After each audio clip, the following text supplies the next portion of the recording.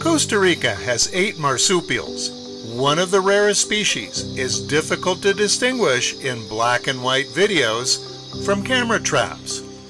That's because there are 2 four-eyed opossum species, one gray and one brown. Now if you scare one up from its den, you might get a chance to see that the brown four-eyed opossum really has brown fur.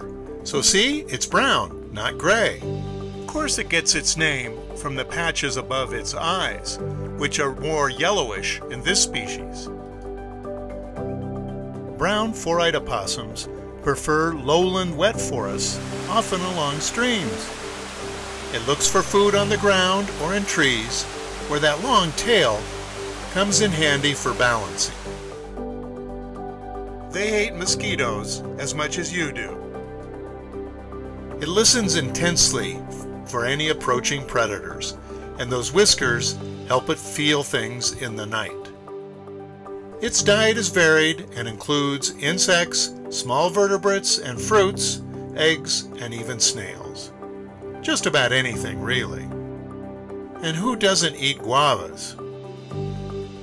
Brown four-eyed opossums possibly breed in November and have litters of 1 to 9 larvae, as they are called. The brown four-eyed opossum has no pouch. Here is a gray four-eyed opossum.